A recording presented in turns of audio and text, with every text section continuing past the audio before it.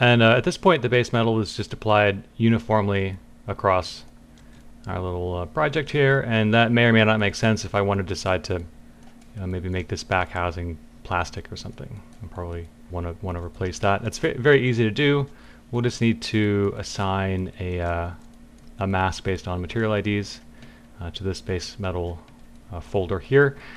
But I'm not going to do that right this minute. I think I want to kind of keep playing around with some of this metal here. So we have this metal is the foundation. And I kind of want to add a little bit of color variation. So I'm just going to Control D. And let's just come over and give it like a little bit of like a very mild kind of blue color. And then I'm going to add a black mask. Go back to my smart masks. And this is not something that I'm seeing reference over here. It's just, I just kind of feel like doing it. So we're going to grab Edge Rust. And so you can see, and if I crank up the intensity a little bit, you can kind of see how that's coming through. But, you know, less is more when it comes to metal color. We're mostly just looking for a little very subtle variation. Like some corrosion or something. And it feels like a little bit noisy. So the way that this smart mask is created is by like just layering regular masks that you can access in a specific way that they thought, oh, this looks good. We'll just go ahead and provide this directly to the user. So you can see, looks like this is kind of where our noise is coming from. So if I turn these guys on, and then if I want, I can just grab that noisy stuff. And you can also just click on it and then come and see, all right, so this is getting its information from this rough, dirty grunge.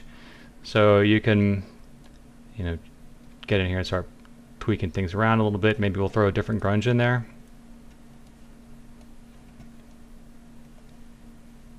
Which of course, you will then need to go in and, well, let's see. Seems like there's maybe a sweet spot. And you can see there's like something kind of weird going on over there. So right now I've got my UV projection on. I'm just going to switch this to Planar Projection, which may improve the appearance a little bit. I don't know. It seems like there's something, I think, because this this particular grayscale has this. It's hard to see because it's going off the recording area, but it's got some like blotchy stuff. So this might not be the right one. Let's take a look at. We've got our grunge leaks here, so we can just kind of see. That's better. I just don't want there to be like big, obvious, like weird stops in the pattern. I just want it to work kind of normally. So now that we've got that, maybe come over here and let's just kind of punch it in a little bit better.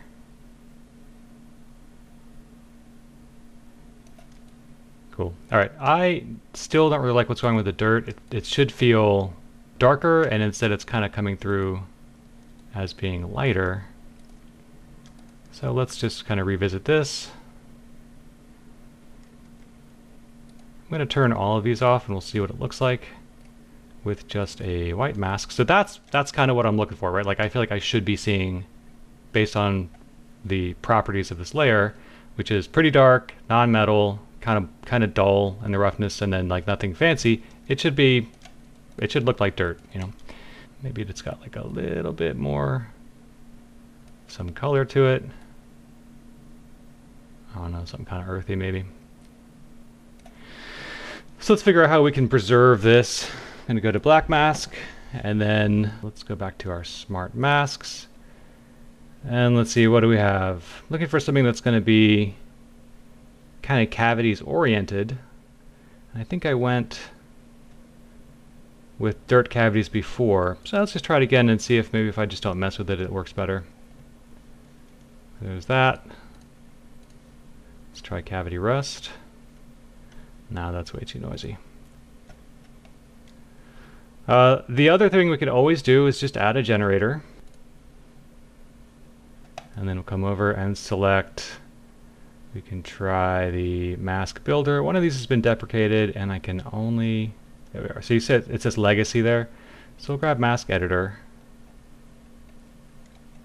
and it's going to have some default values. And again, if I hold Alt and I click the mask, I can see what I'm going to be getting here. I need to click on the mask. So we've got blur, balance basically like a contrast thing. Our textures, I don't think we've got anything plugged in by default to the textures. This is where they would go. So we could just go over to grunge, and I'm just going to throw some textures in here kind of randomly, and we can see if they make much of a difference. So when you grab a smart material, it's going to pretty much have all this stuff kind of already plugged in and set up. It can be kind of interesting to get in and mess with it. Let's see, texture opacity, and then texture 2 opacity. So you can kind of get some blending here. With texture 02, gonna need to get it to tile a little bit more. I'm not sure if that's something I can easily do here. Maybe, let's see. Normally I just jump in and use one of the existing ones, but I kind of want to show you that you can actually, without too much thinking, you can get something that probably has never existed before. There we are, scale.